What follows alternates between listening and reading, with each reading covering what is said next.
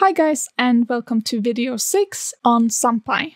This video is a direct continuation of the other SymPy videos, so if you haven't seen those, then please click up in the right corner for the entire playlist. So the theme of this video is going to be evaluating expressions, and we're also going to learn how to make symbols which are positive, real, or integers, or so on. So as always, we are going to import SymPy as SP, so let me run this cell. And let's get started with the theme of this video. First of all, I should explain why do we want to specify that we have a real symbol or a positive one, and so on. The reason is that there are certain simplifications that only work when the symbol is real, positive, or so on. So for instance, if you take log of the exponential function and want it to be equal to x, this is not true when x can be a complex number. Hence, we want to specify that x is real, so we can do this simplification here. As a standard, SymPy will interpret all symbols as complex symbols. So for instance, if we take set equals sp.symbol and then set, and let us also try this expression here. Then we see that this expression is not simplified to simply being set. So let's try to make some real symbols instead. So I'm going to make x0, x1, and x2 to be equal to sp.symbols. And I'm going to use the notation x, 0 to 3. So recall that SymPy is always exclusive on the last index. So let me make them real by specifying that real should be equal to true. So now these three symbols here are real symbols. So let's see that this identity here actually works with x0. So instead of set, let me write x0 inside here. And now we have that the logarithm of the exponential is just x0. So you see that you have simplifications which are true when the symbol is real and not true when the symbol is complex. But you have other simplifications which is only true when, for instance, the symbol is positive. So let's do the square root and then take x0 to the power 2. And you see that this is the absolute value of x0. But if we knew that x0 was positive, then this here would simplify to simply being x0. So let's try to make a positive symbol, which I'm going to call x equals sp.symbol. And I want it to be x, and I want now positive to be equal to true. So x is now interpreted as a positive symbol. So let's copy this line and try it with x instead.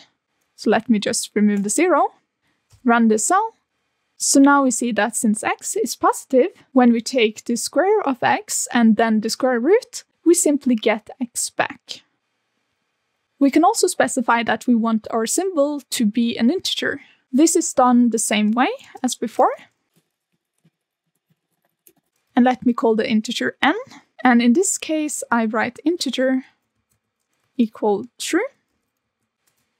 So let's take -1 to the power 2 times n. And now since n is an integer, we should expect that we take -1 to an even power, which is 1. So let us run this cell, and we end up with 1 being the simplification. So specifying what your symbol are, if it's an integer, real, and so on, is a really useful way to getting simplifications for free. Okay, the next theme of the video is how to evaluate expressions. So what we haven't learned yet is that if you have an expression with an unknown x, how do you insert that x is, for instance, equal to 2? So the first thing we need now is to create an expression. And I'm going to use a very simple expression with just taking x0 to the power 2 and add 5 here. So now x0 is a real symbol, but it shouldn't really make any difference for our computations. So let's say that I want to take the value pi inside my expressions. So how do I do that? Well, what I do is to take my expression, dot subs, which stands for substitute. I want to substitute x0 with 2. So everywhere I have x0, I want x0 to be replaced by 2. So let me run this cell, and then we get 9, because 2 squared to the power 2 is 4, and 4 plus 5 is 9. And we can also substitute in other values like pi by just doing this. One quick note is that, as always with SymPy, we do not change the original expression. So if I do x per r and run this cell, we have the same expression as always. We can also use the subs method to insert another expression into our expression. So we can replace x0 with another expression. And this is done the same way.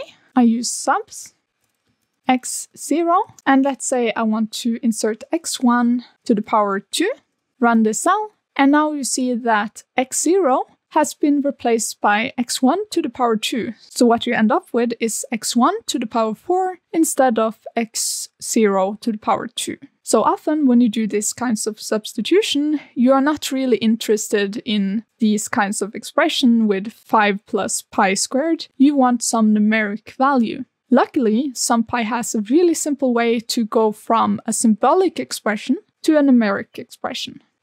So let me call this thing for num, because it's a number. And let me also give out num, so we can see it again. And what I want to do is to take this number here and make it into a numeric number instead of a symbolic one.